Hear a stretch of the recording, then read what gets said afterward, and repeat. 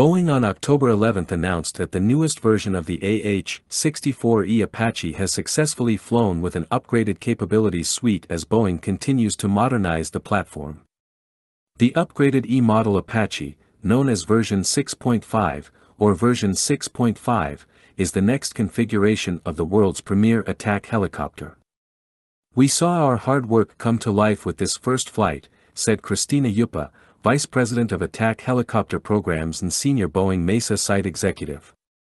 "These enhancements will take the E-model Apache to the next level in terms of capabilities, ensuring Apaches continue to dominate future battlefields." Version 6.5, awarded by the U.S. Department of Defense in December 2021, includes software updates enhancing capabilities and improving the pilot interface. Some of those enhancements include optimized route and attack planning, enhanced Link 16 features, integration of an open systems interface, setting the stage for a modular open systems approach for maximum interoperability, faster integration and advanced capabilities fielding.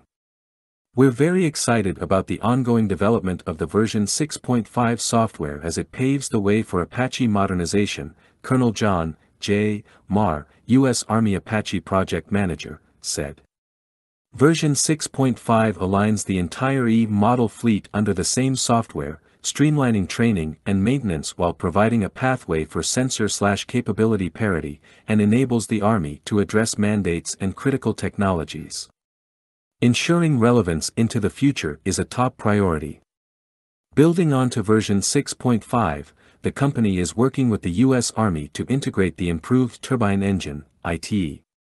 The engine, a General Electric Aerospace T901, will offer improvements in reach, available power, time on station and fuel efficiency, as well as sustainment improvements like health and usage monitoring, maintenance and engine lifespan.